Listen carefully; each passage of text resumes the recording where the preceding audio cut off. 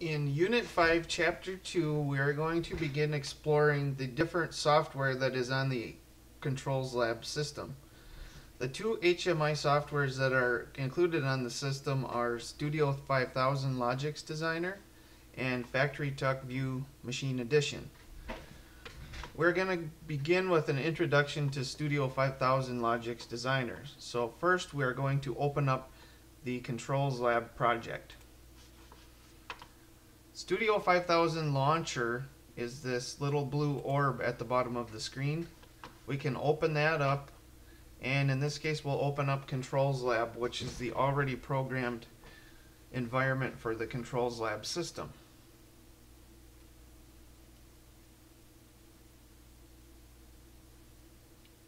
Once this opens, we'll have basic navigation throughout the entire Studio 5000 Logix Designer. The main controls are located on the left side of the screen here, which includes controller tags, add-on instructions, the main programming, and as well as the communications on the network. We can also see the network up here, and I'm navigating through Who Active, and that will show us the different network communications that are going on within the system. So here we see that the PAC is on this Ethernet address, and then we also have the PowerFlex 525 variable frequency drive on this address.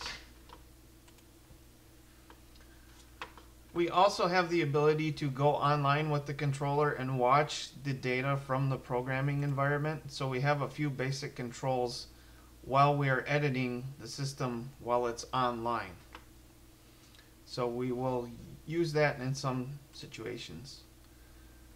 And of course we have the standard file menu with many different options, including some of the ones we've already looked at.